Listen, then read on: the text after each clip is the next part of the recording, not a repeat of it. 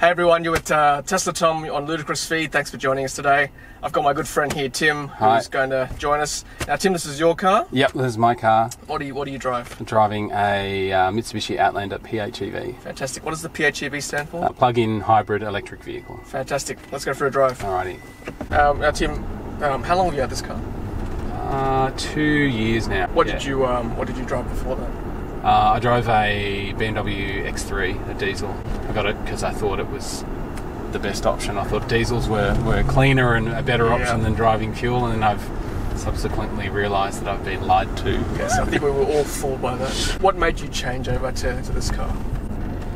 Yeah, I've just been thinking electric cars are probably the best way to go, and I don't quite have the technical prowess to do a conversion. And this is the first option that I've had that I can actually afford. I bought it, had 15,000 Ks on it. Yeah, I bought it for $31,000 2 years ago. And I keep an eye on car sales. Yeah. And cars the same sort of kilometres as mine are still selling for $30,000. Okay. I mean, what are the specs of this car? Like, what's the range? So it's got a guessometer on the front here, so it tells me how many Ks I can get on pure battery, and then how many Ks I can get on battery and the petrol motor.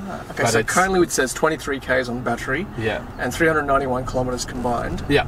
Interesting. So and it's fully charged. And it's fully charged. Yeah. But I can get 40 Ks on it, even though it says 23 Ks. But I think because I might have been driving a bit harder yesterday, the guessometer goes out. That's based on what you've done. Yeah, previously. Yeah. So, like I've had times where I've just been doing like trips around town and driving really gently, and I plug in, and then I get up in the morning and I look at my guessometer and it says 64 Ks. Okay. So I have no idea what that actually means, but I just try and drive it gently. I don't floor it. I try and make sure that the petrol motor doesn't turn on when I accelerate from a set of lights. Yeah. That's funny, you know, like on car sales, it says the range is like 2,500 Ks. Wow. And there's no way you can get 2,500 Ks on it. That's very impressive. But I think you can get about 500 or 600 Ks. Okay. But I'm averaging about 5.4 litres per 100 Ks. That's pretty good. So it's pretty good. Yeah, that's very good. Your job involves quite a bit of travel. Yeah. How many Ks would you take driving a week normally? You know, it's pretty regular. I do about between 25,000 and 35,000 Ks a year. Wow. And how much would you spend on petrol every week? Last year, for the last financial year, I spent like $1,300. Wow.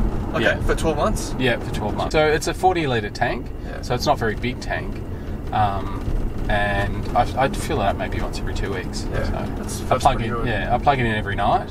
Yep. How does that compare to your previous car, your BMW? Oh, I used to spend about $4,000 a year. Yeah, $4,000 a year. How much would you spend on electricity to charge your car? Okay, so it's $1 a day, basically. AGL? Yeah, the AGL. I've got the AGL thing. Does the petrol engine charge the electric motor? Yeah, so we've used the battery a little bit now, so I can probably turn it on charge. Is it going to charge? Yep, there we go. You can see it's got a little animation there, and you can actually hear it. Yes, definitely hear it now. Yeah. And then if I put my foot down, you can really hear the motor. Yep. But you can see that it didn't actually run the wheels. When the petrol motor is running the wheels, it has a little orange colour to say that it's not using electricity, it's using the direct motive power of the motor. Okay, just to finish up, what's your next car? We've talked about the Model 3, is that what like ultimately I'd love a Tesla, but the price range is a little out there for me. Now, last question. So we've chatted about this before off camera, the fact that this is a nice interim car to getting a full electric battery car. Yeah. Do you recommend this car or similar plug-in hybrids to others waiting for a Tesla or similar? Well, it depends on how many cars. I got this because I have to drive more than 150 Ks in a day, like sometimes 600 Ks, 300 Ks down to Canberra and back again. And obviously, if you don't drive as much as Tim, you know, if you drive whatever 30, 40 Ks a day, I think the electric battery alone in this car is enough to cover you. Yeah, totally. Yeah. So if you do a few trips every now and then, you don't really want to have to worry about where you're going. then this will work fine as an interim to getting a full electric car.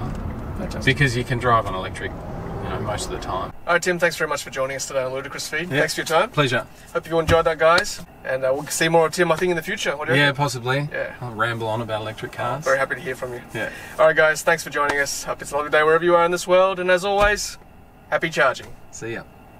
Thanks for watching, and thanks for being part of the energy revolution. If you haven't done so already, be sure to hit subscribe to stay up to date with our latest videos. If you're about to buy a Tesla, use my promo code Thomas7208 to score 6 months of free supercharging. Happy charging!